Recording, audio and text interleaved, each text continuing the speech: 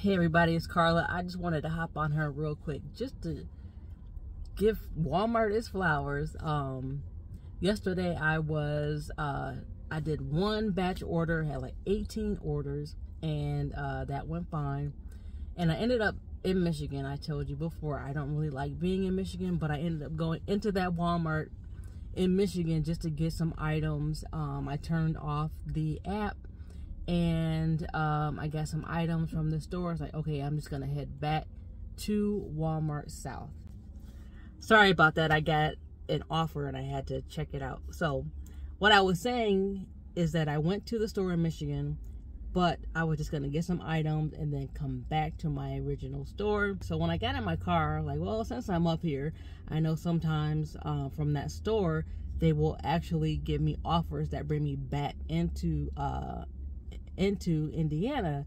So I waited for a few minutes, and nothing came through.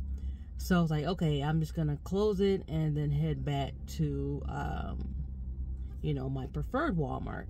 So as I got closer, they gave me an offer for a shop and deliver, and it was a good one. It was they like 20-something bucks, and then they had like a $15 tip. Like, okay, I'll take it. And so when I got to the store, so as I was coming up to like the plaza, the lights are out, and it's like, okay, hopefully it's just like this intersection or whatever. And it's like pulling over to the Walmart, I'm saying, okay, there's not a lot of cars, what's going on? I park and I get out, and there's a whole bunch of associates standing outside the door. And then I see another Spark driver that I recognize, and she's just sitting outside waiting. And so I come up and they're like, we're sorry, we're closed, the power's out. And like, what? I'm like, okay, I got an order. So the other lady, she's like, yeah, I saw you coming up, and I thought I recognized you. So she actually, shout out to her. She helped me, walk me through the process for ending the order.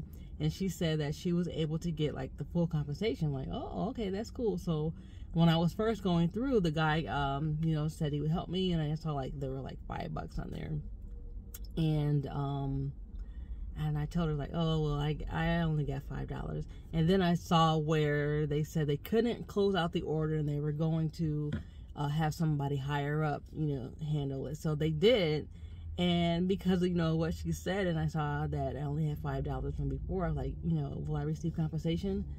And they're like, yeah, we checked your earnings and it's reflected there. And I checked, and they gave me the full amount. So, shout out to Walmart for that. So that was, unfortunate that the power was out and the customer didn't get their order, when they wanted to. I'm sure they, were able to resubmit it later on or whatever, or take it to Niles.